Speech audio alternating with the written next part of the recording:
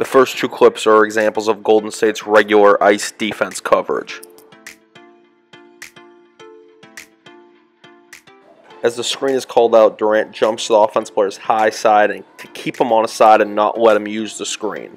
Rather than sprinting out to hedge the screen, Green waits underneath the ball and as the ball is passed out, returns to guard Aldridge.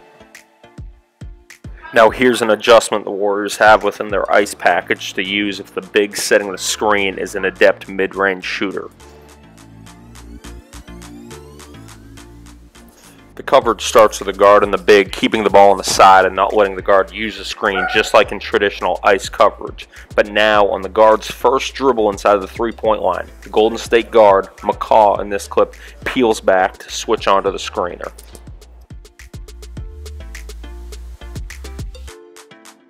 Here, Curry switches on to Aldridge, and when Aldridge begins to back in the much smaller Curry, Draymond Green comes over and executes a scram switch.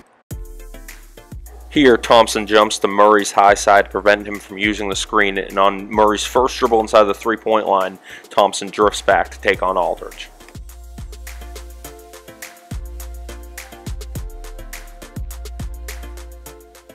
This strategy is used to neutralize the shooting ability of a screening big. You saw Golden State go to this a lot in games 3 and 4 when LaMarcus Aldridge was the screener. This year's playoffs was not the first time Golden State used this strategy against Aldridge.